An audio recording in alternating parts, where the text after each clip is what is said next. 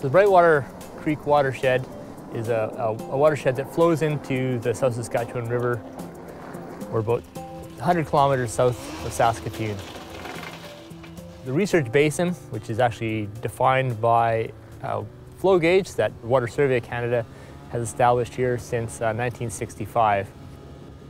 This site in particular that I'm standing at is a research site that was established in 2007 by colleagues from Environment Canada.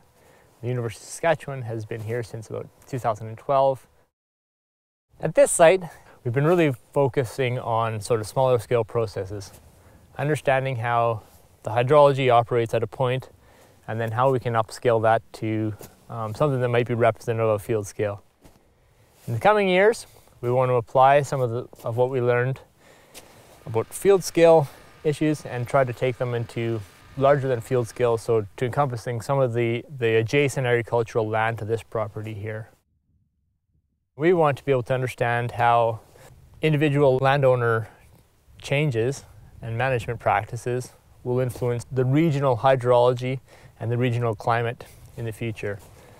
Projections from models about future climates can then affect the individual landowner, right? So we're not only scaling up to the model scale, but we're also interested in scaling from the model back down to something that is of interest to the individual landowner. Behind me is the main flux tower that's located in this area. So we have an eddy covariance system. We also measure a number of meteorological variables: air temperature, relative humidity, wind speed. We monitor precipitation, both in solid form and in liquid form.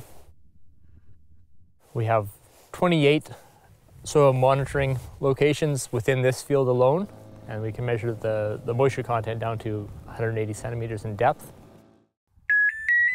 So we have a SODAR to measure wind speed, wind direction, and also temperature profiles up into the atmosphere, so from the surface up to 500 meters. We also have a large aperture scintillometer, and that measures path averaged sensible heat fluxes over path lengths ranging from 1 kilometer up to 6 kilometers. Right now we have it set up so that we're measuring the heat flux over a 3 kilometer path length. We also have a 30-meter tower where we're measuring near surface wind speed, temperature, and relative humidity profiles. And we also have a relatively new method of measuring large-scale soil moisture, and that's called the cosmic Ray Neutron probe. This site is an excellent candidate for research at all levels. It's close enough to Saskatoon that we can actually come out here for a field trip. We can show new and emerging technologies here. There's really some unique opportunities here because we have such a dense cluster of instrumentation in one area that covers a number of different scales. This instrument measures cosmic ray neutrons, so it measures the levels of this naturally produced background radiation. We can use this instrument to give us a measurement of soil moisture at the field scale. We can also use it in the winter as well to give us a measurement of the snow water equivalent.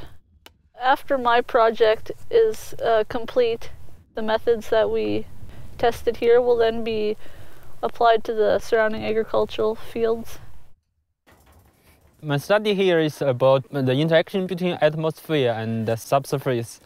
We try to capture the field scale hydrological process at this site. This is a monitoring site for the subsurface. We have columns to monitoring the soil temperature, soil moisture, and also the groundwater. From this study, we understand the process, and this will be help us to improve the modeling. And once we improve our model, and we can get a better prediction for the soil moisture or the runoff in this region. This research site really fits into the Global Institute of Water Security theme involving climate change and water security. Right? So the work that we do here and the outcomes of the work that at this research site really aim to improve large-scale weather models, which then we can use to understand how the South Saskatchewan River Basin is going to evolve over time under a changing climate.